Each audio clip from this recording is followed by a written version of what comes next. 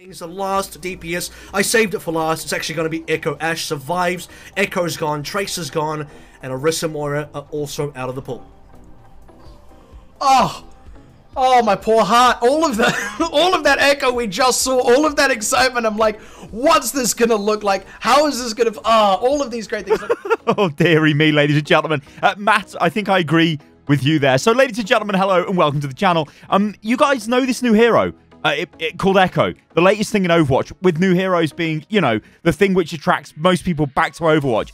Wouldn't it be a good idea if you were to ban that hero from play after only a week of it being on the live service? No, probably not. Well, this is what we've got, ladies and gentlemen. So this here is the Echo Showdown Tournament, which was a fantastic tournament, and I'll show you guys some more details on that in a second. Awesome community tournament. And then an hour later, hero pool reveal of the week. Yeah, and then Echo gets banned. So Blizzard built all of this hype with this brand new hero launch, all of the marketing that goes with that, all of the awesome stuff with flash ops, and then they ban the hero. And it's like, excuse me, what? So this is the flash ops thing. Now, this is really, really, really cool. So the details of this are, it's an Echo tournament. Now, this was designed to show Echo at a high-level play. Now, these are professional Overwatch League players, really good streamers, like loads of cool people were involved in this competition, and it was broken down into EU and NA, and both regions had 25k in prize money, so this was actually really cool. And they did show the North American finals on the Overwatch League channel. Bit of a shame they didn't show the EU finals, but whatever. They showed the NA one. Okay, fine, great. And then at the end of this tournament, the very tournament designed to showcase Echo, they then go and ban Echo. And it beggars belief. It's like, what is going on here? This is crazy. But there's a lot of stuff going on, guys, right? And we're going to explain all of that in this video because there are pros and there are cons to this. But I think we first need to understand the way that Blizzard are actually banning the heroes. But before we get on to that, check this out. So these are the banned heroes. You've got Echo, you've got Tracer, you've got Orisa, and you've got Moira. Now, the big question is, how are these bans allocated? Now, we know that bans on from Overwatch League are applied to competitive for everybody else. So if it's banned at Overwatch League, it's banned for us. This means we won't be able to play these heroes for a week in competitive. And this also creates some other issues with hero cycles, and I'll get onto that in a second. But let's just break down the way this works. So, to determine a week's hero pool, we compile hero play rates from high-level competitive play matches from the preceding 2 weeks. Heroes with play rates above a certain threshold will be eligible to be removed. The higher their play rate, the more likely they are to be removed. Based on that, 1 tank, 2 damage, 1 support will be randomly removed from play. Note that heroes will not be removed 2 weeks in a row. Now, the argument here is, okay, yes, Echo's a brand new hero. She's going to be played. So every time a new hero is introduced with this current system, most likely it will get banned the following week, which is really silly. Or you could have just said, hey, Blizzard, why did you just select Ashe or somebody else instead of Echo? Anyway, it goes on to say this. At the end of each Sunday's Overwatch League matches, we'll announce the hero pool that will be used that upcoming week for both live and competitive play and the Overwatch League. That pool will go into effect in the game's Monday morning. This process will occur every week of the Overwatch League regular season. During weeks that there are no Overwatch League matches, the same data will still be used to determine the hero pool, and you will find out Monday morning. Right, okay, so I think we need to just go back a little bit here, and we need to look at the whole thing of Echo. And the way that the current hero ban system, the way it relies on frequency of selected heroes at high-level competitive, and mixed in a bit of Overwatch League and all of that good stuff, you're almost certainly going to end up banning a new hero when it comes out. Because everybody wants to play the new hero. Because new heroes in Overwatch are the thing which draws people back to Overwatch. Like, there's lots of people out there, you play Overwatch, it's great, and then they go away for a few months, and they come back to try the new hero. They play the new hero, maybe they're getting good with a new hero, maybe I'm talking about myself here, I don't know, and then that new hero is banned.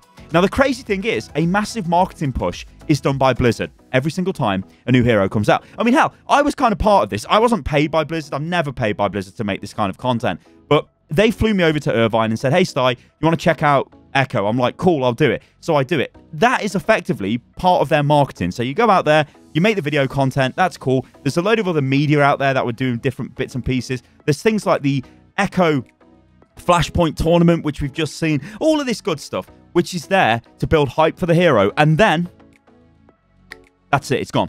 And it's just, to me, that is just absolutely ridiculous. But let's talk about this idea of hero cycles, because I think this is where most likely Blizzard will be pushed into taking some sort of action against the way that they are assigning these hero bans. So I want to take a look at last week's hero bans. Look at this. It's Widowmaker, it's McCree, it's Reinhardt, it's Brig. Now, Widowmaker and McCree being removed the week of Echo's introduction meant that Echo is super powerful because two of her best counters are not in the game. You've still got Soldier 76, you've still got Ashe capable of dealing with Echo, but they're not as good as a McCree, and they're definitely not as good as a Widowmaker who can just one-tap the Echo out of the sky. And Echo is actually pretty easy to hit when she's flying around in the sky.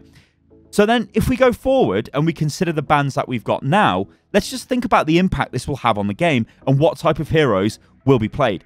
So Echo gets banned, Tracer gets banned, okay, Orisa gets banned, and Moira gets banned. Now, taking Echo out of the game, taking Orisa out of the game, taking Tracer out of the game, taking Moira out of the game, these cause certain heroes to now be picked more. So we could be going into another week where McCree gets banned again, because McCree is probably going to have a pretty good time. Soldier's probably going to have a pretty good time. You know, Widow is probably going to have a pretty good time. There's all of these heroes now which are going to have a great week, and you could argue that that's the point of the hero ban system, because, okay, these heroes get played a lot now, and so they won't be played the next week. I guess the main issue with the argument I'm trying to put forward here, or it's not rather the issue with the argument, it's the main point of the argument, is when you've got a brand new hero, which does create a lot of hype. Because what I'm trying to do here, guys, is look outside of the box, because I know there's a lot of people that are going to be like, well, Sty, Echo's OP. I don't think she's OP. I think she needs some balance changes. I think Echo was just really lucky to go into the game the week two of her best counters were not actually in the game. You know, it would be the same as if Brig gets banned, much like last week, I guess you could say. With Brig being banned, it means Doomfist is very powerful. Brig and McCree not being playable, well, I mean, Doomfist can just go around and do what he likes. But because we had a new hero, people were tending to play the Echo, which then meant you kind of needed a hit scan to counter the Echo, and the only hit scan available was Ashe and Soldier, and Ashe was getting played a hell of a lot, so it's a bit weird that Ashe didn't get banned, although she had a very high chance she would have been banned, but she didn't. She wasn't randomly selected. Echo was one of the DPS, along with Tracer, that was randomly selected. Also, Tracer benefited because there was no Brig. So you can see what I'm saying here. But what this will do is create certain cycles of heroes. Whereas now, we're going to go into the period of like, okay, the hit scan is back. Echo's not in the game.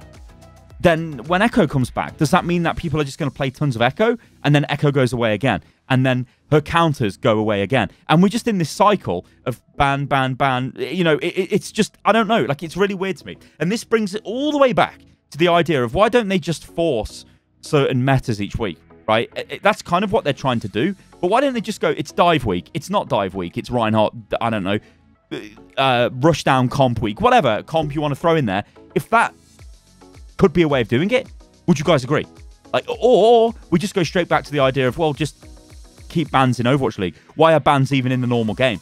Does it actually change up the normal game enough to make it I guess interesting enough? Whereas it's like, oh, the hero's banned. And this is the big debate I think we've been having for a while with the hero pool system and the hero ban system that we've got in Overwatch, where if you look at it from a couple of different perspectives, you end up with a viewpoint, I think, that isn't really like, if you're an Echo player, or it doesn't even matter if you're an Echo player, if you're a Tracer player and Tracer's now banned, you end up being like, well, okay, Tracer's banned, what am I going to do? Well, I think the ideal thought process Blizzard want you to take is, oh, well, actually, I'm going to try a different character now because I can't play the hero I want to play. But is that actually happening? Are people saying, well, no, I want to play my hero, so I'm just not going to play competitive? Only Blizzard know, because they've got the data of, you know, how many people are playing the modes. And I guess Blizzard would be there in the background saying, well, actually, you can still play all these heroes in all the different game modes. But my point is, this is affecting competitive, you know, and that's like the staple game mode of the game, really. That's where a lot of gaming hours are piled into, and we know that because of what Jeff showed us recently on the forums with the usage rates or the average hourly playtime of various game modes, and competitive just wins across the board in every single region. So here's the thing, right? I want you guys to be honest in the comments below.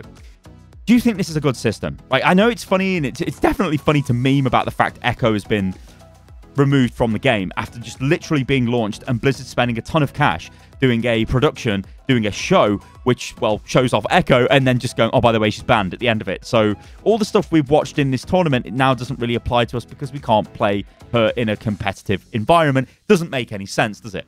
Just let me know what you think about all of this in the comments below. Like the hero ban system, what changes would you like to see to it? Would you like to see it removed? Would you like to see an actual ban system so you have a pick and ban phase at the start of the game? You know, all of these things, just let me know, guys, in the comments below. I think this is a debate we're going to be having for quite a long time with Overwatch. So, yeah. All right, guys, I hope you enjoyed the video. If you did, thanks for watching, and I'll catch you on the next one. Toodaloo.